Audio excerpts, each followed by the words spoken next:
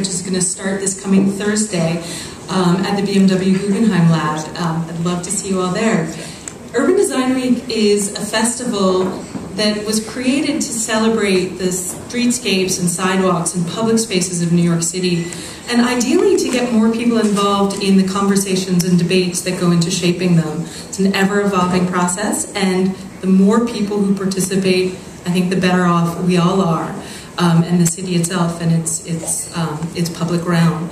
So it's kicking off again on this Thursday, and that's the first of about 35 events. We've been working with over 50 design groups, neighborhood organizations, city agencies, arts groups to put together this schedule, which I think will be fantastic.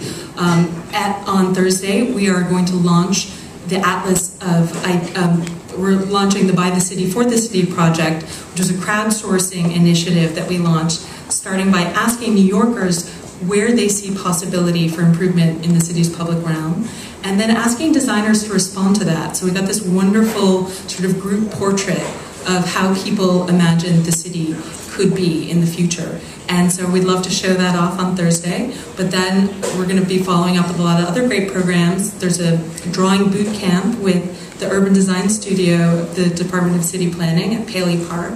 So bring your drawing utensils on Monday, and there is the 72-hour Urban Action, which is a 3-day design build charrette that's going to be here next year, and there's a planning session, a workshop in Long Island City. And we're going to wrap it all up on Tuesday with the U.S. premiere of Gary Hustwit's new movie, Urbanized, which is looking at who designs cities and how that process actually works. And I think it's going to be fantastic. We'd love to have you come to any and all of these events.